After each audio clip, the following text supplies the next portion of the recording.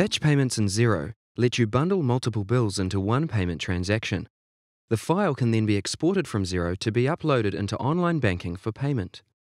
This makes data entry quicker, both in Xero and when paying suppliers using online banking. Before creating a batch payment, make sure the number is correct for the bank account the bills will be paid from. Xero uses this number to determine the format of the export file, and it's included in the file if your bank requires it, so it's important this is right.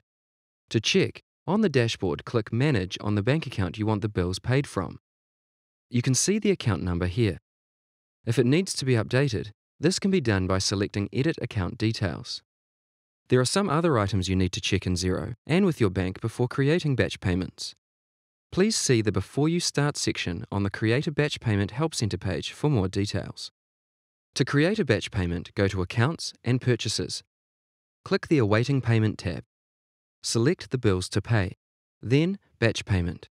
Start by entering the payment date, then the bank account that the bills will be paid from. The next fields are the details to appear on your bank statement.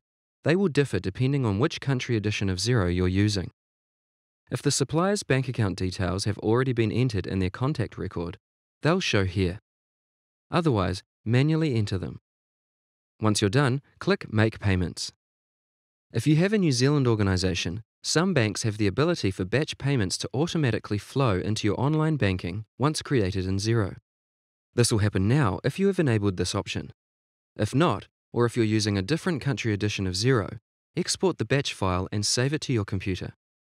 It's best not to open the file. Instead, upload it straight into online banking, ready to confirm and pay.